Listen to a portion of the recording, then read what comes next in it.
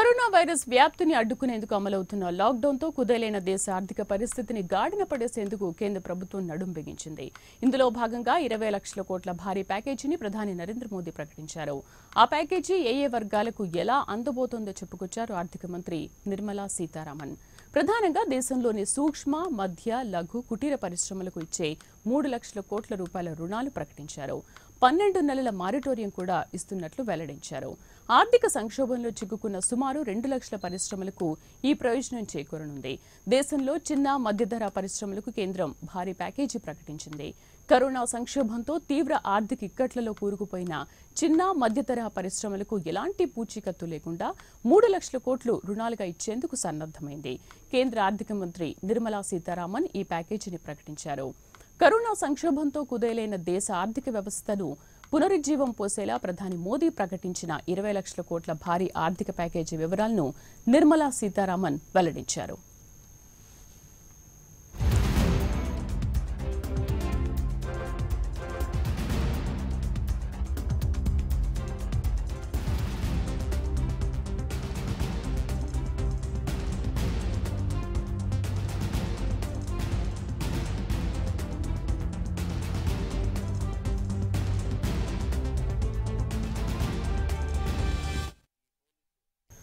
ఇంతకుముందే 20 లక్షల కోట్ల భారీ ఆర్థిక ప్యాకేజీని వివరాలను నిర్మలా సీతారామన్ వెల్లడించారు. ఇంతకు ముందు కూడా మనం ప్రత్యక్షంగా చూసాము. దీనిపైన ప్రైమ్9 న్యూస్ ప్రత్యేక చర్చను చేపట్టింది. మనతో మాట్లాడడానికి లైవ్ లో అందుబాటులో ఉన్నారు పెంటపాటి పుల్లారావు గారు, ఆర్థిక రంగ విశ్లేషకులు. నమస్తే అండి సార్. వినిపిస్తుందా సార్?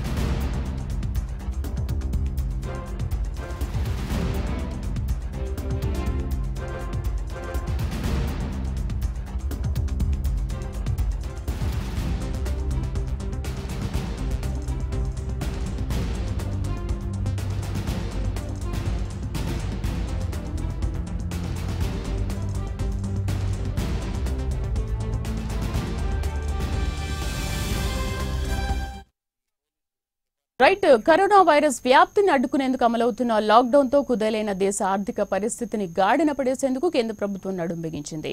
దీనిపైన ప్రైమ్9 న్యూస్ ప్రత్యేక చర్చను చేపట్టింది. ఈ చర్చలో పాల్గొనడానికి మనతో పాటు అందుబాటులో ఉన్నారు Rajasekhar, retired professor economics, Nagarjuna university, Guntur. నమస్తే సార్, గుడ్ ఈవినింగ్. సార్, ఏంటి 20 లక్షల కోట్ల ప్యాకేజీకి సంబంధించి ఈరోజు నిర్మలా సీతారామన్ కూడా చాలా కూలంకషంగా దాని గురించి వివరించారంటే ఇదంతా, ఈ ప్యాకేజ్ అంతా కూడా ఈ కరోనా నుంచి మనని బయటపడేయడానికా లేకపోతే ప్రజల్ని డైవర్ట్ చేయడానికి అంటారా? అంటే ఇది బయటపడేయటానికే, కాకపోతే ఎప్పటి నుంచో ఈ సమస్యలు ఎదుర్కొంటూ ఉన్నాయి. ఇప్పుడు మరీ మూత వేసే పరిస్థితికి వచ్చినాయి కాబట్టి, లాక్డౌన్లో ఉండి కార్యక్రమాలు లేకుండా జరిగింది కాబట్టి ఇప్పుడు ఒకసారి దేశం మొత్తాన్ని రివైవ్ చేయాలి కాబట్టి దేశం మొత్తాన్ని, అన్ని రంగాల్ని ఒక్కసారి రివైవ్ చేయడం కుదరదు. అందులో ఈ స్మాల్, ఈ మీడియం ఎంఎస్ఎంఈలు అయితే కాస్త తొందరగా చేయొచ్చిన ఉద్దేశంతో వీటి వైపు దృష్టి మరల్చింది గవర్నమెంట్. అందులో నేను 2 వాక్యాలు చెప్తాను దీని యొక్క ఇంపార్టెన్స్ గురించి. ఈ మ్యానుఫ్యాక్చరింగ్లో జీడిపిలో 6% వస్తుంది ఈ సెక్టార్ నుంచి, ఎంఎస్ఈలో నుంచి. సర్వీస్ సెక్టార్కి సంబంధించి జీడిపిలో 20% వస్తుంది. మొత్తం మీద జీడిపిలో 30 నుంచి 40% అంటే మనకు వచ్చే ప్రతి రూపాయిలో 30 నుంచి 40 పైసలు ఈ స్మాల్ స్కేలు ఈ మీడియం వీటి నుంచే వస్తుంది. కాబట్టి 30 to 40% ఉంది. 2 లక్షల యూనిట్లు ఉన్నాయి. కొన్ని కోట్ల మంది ప్రజలు ఇందులో పనిచేస్తున్నారు. దీనికి ఎక్స్పోర్ట్స్లో కూడా దాదాపు ఒక 50% ఎక్స్పోర్ట్స్ వాల్యూ ఇందులో నుంచే వస్తుంది. అందుకని ముందు దీన్ని రివైవ్ చేయాలని చెప్పి గవర్నమెంట్ ఆలోచించి దీనికి సంబంధించిన ప్యాకేజీలు ఇవాళ వివరంగా నిర్మలా సీతారామన్ గారు ఇందాక 4ంటికి అనౌన్స్ చేయడం జరిగింది.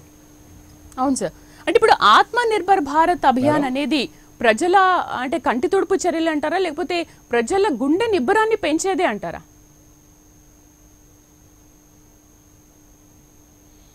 ప్రజల గుండె నిబ్బరాన్ని పెంచేదే. నాకు చిన్న డౌట్ ఏంటంటే, వీళ్ళు ఎవరికైతే ఈ ప్యాకేజీలు ప్రకటించారో వాళ్ళ యొక్క రిక్వైర్మెంట్ అంతా వీళ్ళు కనుక్కున్నారా, చూసారా, వాళ్ళకి రిక్వైర్మెంట్ అనుగుణంగా ఇస్తున్నారా, లేకపోతే వీళ్ళ కన్వీనియన్స్ ప్రకారం వీళ్ళు ఇస్తున్నారా అని చిన్న డౌట్ ఉంది. ఇప్పుడు వీళ్ళు ఇవాళ ప్రకటించిన 3 లక్షల కోట్ల ప్యాకేజ్ కూడా వాళ్ళకి డైరెక్ట్గా క్యాష్ ఇచ్చేవి కాదు. కొన్నేమో ట్యాక్స్ ఎగ్జంప్షన్స్ ఉన్నాయి, 25% టీడీఎస్ను టీడీసీ దాంట్లో. అదేవిధంగా ఈపీఎఫ్ ఎంప్లాయీస్ ప్రావిడెంట్ ఫండ్కి సంబంధించి కొంత డబ్బులు కట్టాలి. మేనేజ్మెంట్ 12% మ్యాచింగ్ వేయాల్సింది 10% వేస్తే చాలంటున్నారు. అదేవిధంగా ఇంకా ఇట్లాంటి రాయితీలన్నీ వీళ్ళు ఇవ్వటం జరుగుతూ ఉంది. కాబట్టి ఇంకా రుణాలు ఇస్తూ ఉంటున్నారు. అక్టోబర్ లోపు ఇన్ని వేల కోట్ల రూపాయల రుణాలు మీరు తీసుకోవచ్చు, పూచీకత్తు అక్కర్లేదు. ఈ 4 సంవత్సరాల వరకు ఈ రుణం మీరు చెల్లించక్కర్లేదు. తర్వాత 1 year మానిటోరియం కూడా ఇస్తామని చెప్పి చెబుతున్నారు. ఈ రుణాలు తీసుకొని అదేవిధంగా వాళ్ళు ఈక్విటీలు కూడా కొన్ని వేల కోట్ల రూపాయలు ఇక్కడ ప్రకటించింది గవర్నమెంట్, అందులో కూడా చూస్తూ ఉంటున్నారు. అదేవిధంగా ఈ మార్కెట్ షేర్స్లో లిస్టు ఈ ట్యాక్స్కి సంబంధించిన అంటే ఈ షేర్స్లో మనం షేర్లు కొనుక్కోవడానికి కొన్ని కంపెనీలు లిస్ట్ అవుతాయి కదా, ఆ లిస్టులో కూడా దీన్ని లిస్టింగ్ చేస్తామని అంటున్నారు. ఇట్లా రకరకాల ప్యాకేజీలు చేసి ఈ సంస్థల్ని మనం త్వరగా ఉత్పత్తి చేపట్టడానికి అవకాశం ఉంటుంది. ఇందులో ఈ మామూలుగా పెద్ద తరహా పరిశ్రమ అయితే దీర్ఘకాలిక పరిశ్రమలు అవి, లాంగ్ టర్మ్ పర్స్పెక్టివ్ అవి. ఇవైతే కాస్త స్వల్పకాలంలో ఒక 5-6 నెలల్లో ఇవి పికప్ అయ్యే అవకాశం ఉందని వీటి మీద ముందు దృష్టి పెట్టారు. ఇవి మరి జనం తొందరగా దీన్ని కనుక ఆకలింపు చేసుకొని పూచీకత్తు లేదంటున్నారు. అందులో కొంత పోస్ట్ పోన్మెంట్ కూడా చేశారు. ప్రభుత్వ కాంట్రాక్టర్లు చేసేటువంటి కంపెనీలు కొన్ని ఉంటాయి, వస్తువులు సప్లై చేసే కంపెనీలు. అవైతే ఒక 6 నెలలు పోస్ట్ పోన్ చేసుకోవచ్చు. అంటే ఎవరైతే అక్టోబర్ కల్లా పూర్తి చేయాలి, ఈ ఆగస్టు సెప్టెంబర్ కల్లా పూర్తి చేయాలనుకునే వాళ్ళు ఒక 6 నెలలు పొడిగించుకోవచ్చు, తర్వాత వాళ్ళు పూర్తి చేసుకోవచ్చు, నిదానంగా పూర్తి చేసుకోవచ్చు అని చెప్పి ఇందులో ఇచ్చారు. కాబట్టి ఇప్పుడు ఇమీడియట్గా వీళ్ళందరూ మరి రంగంలోకి దిగాలి, ఉత్పత్తి ప్రారంభించాలి. ఇవన్నీ చేయాలంటే కొంచెం వాళ్ళలో ఈ ఉద్దీపన చర్యలు తొందరగా వెళ్ళాలి. వాళ్ళు పెట్టినటువంటి కాగితాలు తొందరగా బ్యాంకుల్లోకి వెళ్ళాలి, వాళ్ళు శాంక్షన్ చేయాలి. వాళ్ళు మళ్ళీ ఇన్వెస్ట్మెంట్ పెట్టుకొని మళ్ళీ లా మెటీరియల్ తెచ్చుకొని ఉత్పత్తి చేసుకొని ఈ ఉత్పత్తిని మళ్ళీ వాళ్ళు ట్రాన్స్పోర్ట్ చేసుకొని మళ్ళీ దీన్ని ఎక్స్పోర్ట్కి సంబంధించి ఎట్లా ఏ దేశాలకు ఉంటాయి ఏంటో తెలియదు మనకు. కాబట్టి అవన్నీ చూసుకోవాలి. కానీ కొన్ని వెసులుబాట్లు మాత్రం ఇచ్చారు. ఇవి ఎంత త్వరగా ఇవి ఎకానమీలోకి వెళ్తాయి, ఎంత త్వరగా వీళ్ళు ఎక్కించిన బ్లడ్ గ్లూకోజ్ వెళ్తుంది అనేటువంటిది మనం తెర మీద చూడాలి. కాకపోతే వీళ్ళు కొంతమంది దీనివల్ల బెనిఫిట్ పొందుతారు, ఎకానమీ డ్రైవ్ అవుతుందని నేను ఆశాజనకంగా ఉన్నాను.